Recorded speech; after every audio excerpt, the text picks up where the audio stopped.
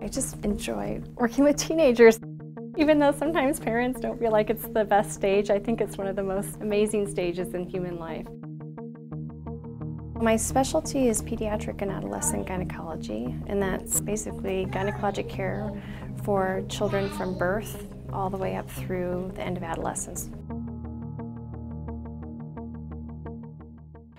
So one of the most rewarding parts of my job is actually seeing a girl understand her anatomy, her physiology, really understanding why her body is the way it is, and helping her to take charge of her health.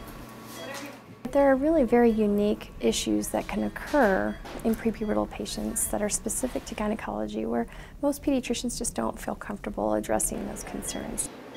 We really have specific expertise in this area of the normal and abnormal variants of puberty, and when things aren't going as they should, that's what we focus on.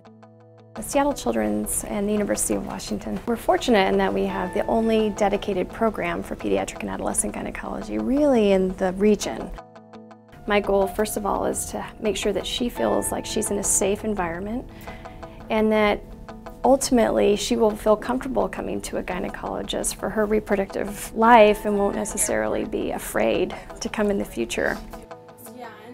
And from when I first meet the teenager, she may be only 11 or 12, and really her mom or her dad are kind of helping her to make all the decisions about her health at that point. But ultimately, over the years, she learns more, she takes more ownership of the issues that are going on.